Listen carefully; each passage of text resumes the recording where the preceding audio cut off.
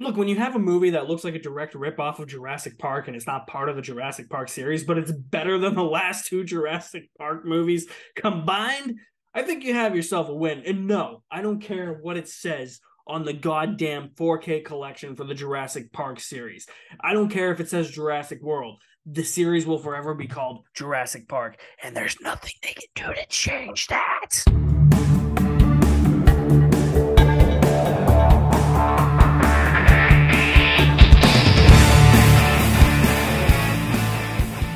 65 stars Adam Driver and Ariana Greenblatt and is written and directed by the guys who I believe co-wrote A Quiet Place. After a catastrophic crash on an unknown planet, pilot Mills quickly discovers he's actually stranded on Earth 65 million years ago. Now, with only one chance at rescue, Mills and the only other survivor, Koa, must make their way across an unknown terrain riddled with dangerous prehistoric creatures in an epic fight to survive. I didn't really know what to expect with this movie, and I honestly kind of feel bad for this movie. You're going up against the biggest horror movie of the year, and your movie has literally gotten no promotion, no marketing. I don't think I've even seen a trailer for this movie before any movie I've seen in theaters this year. And I haven't seen Adam Driver talk about it. I haven't seen the studio talk about it, which is Sony, by the way, because of course Sony. It almost just feels like Sony had an opening on their schedule and was like, "Oh, look here, March 10th. Like, we don't have anything coming out, but you're gonna go up against the biggest horror movie sequel ever, so just release it there." And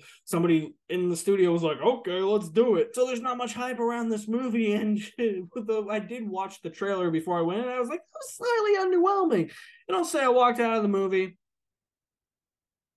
kind of enjoying it. Look, call me crazy. I'm probably the only guy on earth that's going to give this movie a positive review, but hey, I can't help it. I had some fun in the 90 some odd minutes that this movie was. Adam Driver is he's just playing a cardboard cutout character, but I mean, seriously, when he's like shooting at the dinosaurs, I'm like, dude, you're Kylo Ren. Just whip out a lightsaber and destroy them. There was a good variety of creatures. It had a lot more dinosaurs than the previous Jurassic Park movie did. Yeah, Jurassic World Dominion felt like it had zero dinosaurs except for that chase scene in Malta, which isn't even that great of a chase scene in my opinion. But you know what? At least this movie had the balls to have a cool dinosaur death involving one of those like hot spring waters.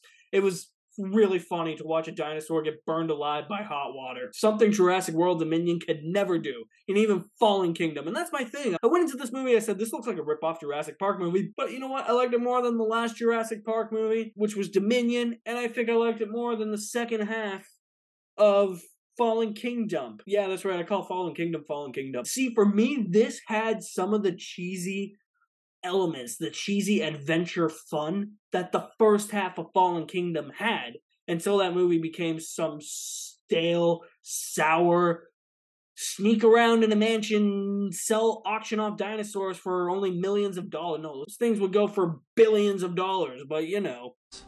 Why make trillions when we could make billions? And so with that in my head canon, 65 is actually canon in the Jurassic Park movie, in the Jurassic Park series, and I could just watch Jurassic Park, Jurassic Park 2, Jurassic Park 3, Jurassic World, the first half of Jurassic World Fallen Kingdom, and then 65, and just skip the second half of Fallen Kingdom and all Dominion. And here we go, a better Jurassic Park movie. It had like the fun of Jurassic Park 3, like it had that stupidity to it, where it's like, yeah, we're probably not doing the smartest things, but at the same time, Adam Driver's a bit out of his elements. I don't know how far into the future this takes place, but I mean, he does crash land onto Earth 65 million years ago, so there's not really much he can do other than just shoot a gun.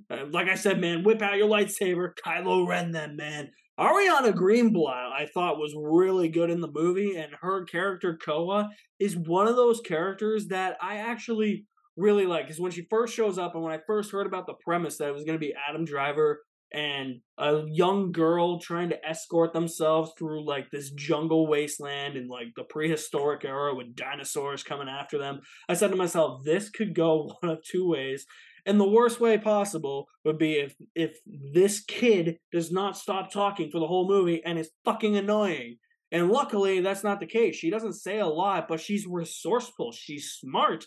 And I actually, they touch on some things in this movie with Adam Driver and him having another daughter. And it was like, she was like a second daughter to him, and he learned to care about her a lot. And I thought that that was actually really touching. And she did a really good job for having to do a lot of moving and facial expressions and a different kind of acting than just vocalizing lines. That's a huge challenge.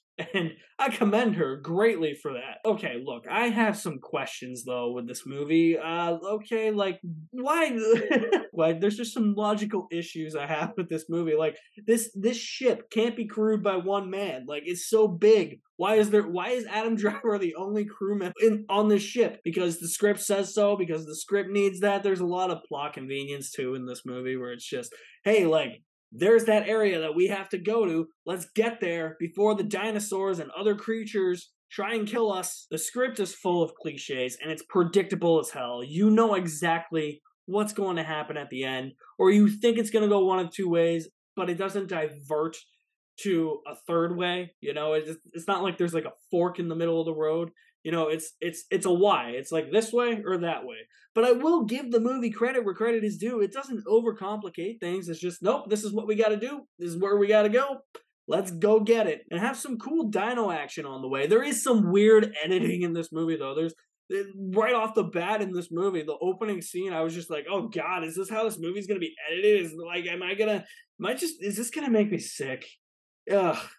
How did they not do this? Like, like characters were talking over each other when it felt like they shouldn't be talking over each other. There's instances where Adam Driver's like saying lines in the beginning, and then almost immediately, like after he's done, like he has like 2 words left in his line, and the other person starts talking. I'm like, is this how this movie's gonna be? Like, are people just gonna talk over each other without, like, when they're not supposed to? Like, what the hell is happening? There's also another cut in the movie where something happens and the movie cuts as if there's a passage of time, but then in the next scene you realize that you're in real time. No time has passed at all. And I thought that that was a little strange. So there are some weird editing choices like that. It's probably not the best made movie in that regard. I'm not going to sit here and lie to you and say I wasn't entertained by this movie. I mean, I had some fun. I'll probably be the only dude on the planet who likes this movie. I'm going to say I enjoyed it slightly more than half a bucket of popcorn. I can literally describe this movie as Jurassic Park